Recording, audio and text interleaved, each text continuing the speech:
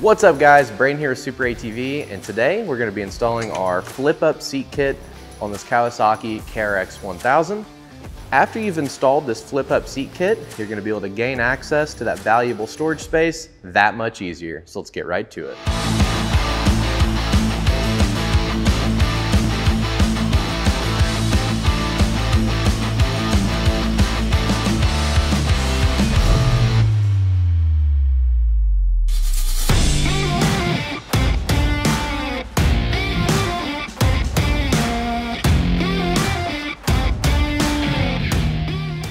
So the first thing we're going to do is go ahead and remove our seat cushion here.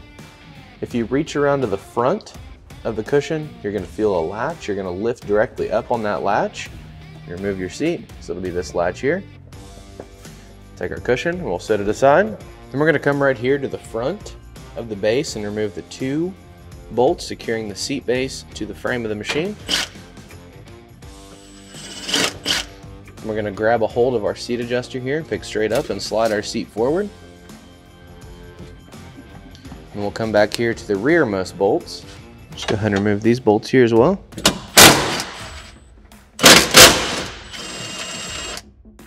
And we're just going to go ahead and grab our seat and base, lift it up and remove it from the machine. So now we're going to go ahead and grab our rails. We have an inner rail and an outer rail. The way that you can tell that between the two, the inner rail has this hole right here to where it's filled in. This one is open. So this is going to be the outer, this will be the inner. So what we're going to do is just lay these down. They'll line up with your factory threaded holes. So it'll be just like so. And then you're going to have a factory bolt right here. You're going to want to go ahead and remove that. We already loosened ours. And you're going to take your latch, lift up your outer rail just like this and get it all lined up. And then what I like to do is just immediately go ahead and put this bolt back in just loosely. We're not tightening anything just yet. 8mm hardware provided for these holes. 22 and up, you're going to use the 10mm tapered Allens. So as you can see, we have all 4 of our mounting locations lined up. We're just going to go ahead and start our hardware in each of these. Again, we're not fully tightening just yet. Just get a couple threads started, just like so. These OEM threads seem to strip out really easy, so what I like to do is get an Allen and just run these down by hand to make sure our threads are good. You're gonna make sure that you have a good bite on all these threads. Also in your kit, you're gonna have these rubber bumpers. Really got to push on them and kind of try to rotate them around a little bit as you put them in. I'm gonna grab a little bit of lubricant. We'll just spray on these, that way they slide in, so that much easier.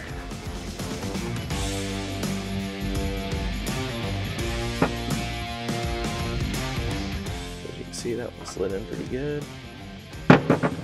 Just kind of pushing down and at the same time rotating just a little bit. There we go, that one's in. So now what we're going to do is go ahead and grab our seat, flip it upside down on the table. So as you can see, this is the front, this is where the adjuster is, and then the actual back is facing towards me. We're going to go ahead and grab our right side bracket here, and you're just going to line it up with the factory holes that we removed all of our mounting hardware out of. So once we have it lined up, all 4 corners, we're going to grab our tapered Allens, our M8 by 1.25 screws here. We'll drop them down through these holes, just like that.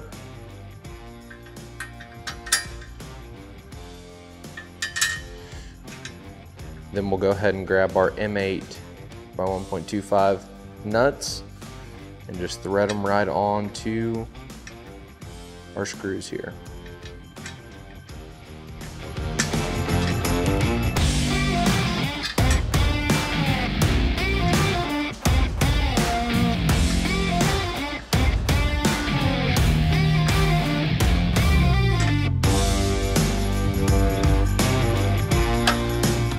We'll slide this forward enough to where we can get our nuts on the front hardware as well.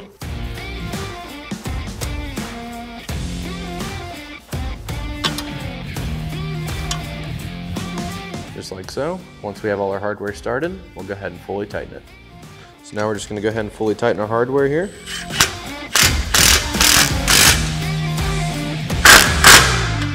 Rearmost tight.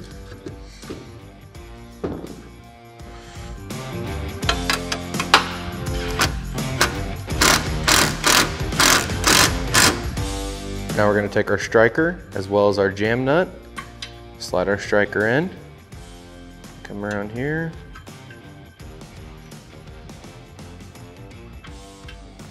get the jam nut started, just run it up. We're just going to go ahead and fully tighten this.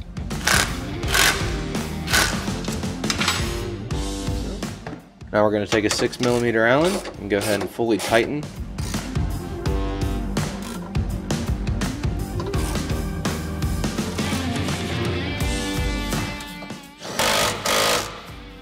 Now we're just going to take our seat,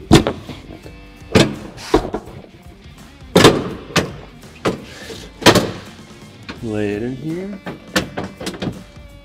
we'll get it lined up, just like this. Make sure that our front holes line up like that. So once we have everything positioned, we're going to go ahead and grab our hitch pins, slide your hitch pins in, then you'll take your cotter pins,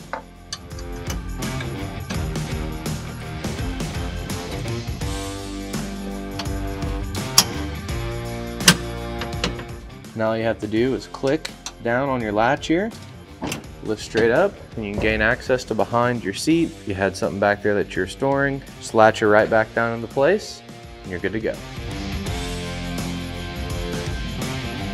Now we're just going to repeat all these same steps on the opposite side. So that's all there is to it to install SuperATV's flip-up seat kit on this Kawasaki KRX 1000. Be sure to check the description below to pick yours up today, and while you're there, drop a like, comment, subscribe. Thanks for watching, and we'll catch you on the next one.